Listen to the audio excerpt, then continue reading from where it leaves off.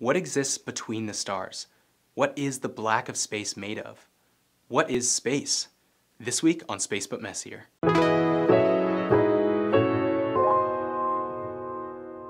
When we look up at the stars and the black sky that surrounds them, we're actually not looking at nothing. In fact, the matter that's there is just too cold for us to see with the naked eye. To see into space, we have to use telescopes that can see in radio waves and infrared light. This space is called the interstellar medium, and it actually makes up over 10% of the observed mass in our galaxy. In fact, it's even made up of gas, dust, and single isolated atoms and molecules. But space is so dilute, it has an average density of 1 atom per cubic centimeter.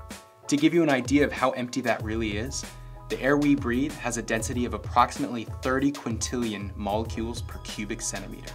That's a millions. The interstellar medium is made up of gas and dust, but it's mostly from the Big Bang. It consists of hydrogen at 90%, helium with 9%, and the last 1% accounts for all the metals that have been thrown into space by exploding stars and nebulae. While we can't see it with our naked eye, gas and dust in the interstellar medium are often lit up by other stars, visible with insane color in other wavelengths. We can only see visible light, but this is what our sky really looks like.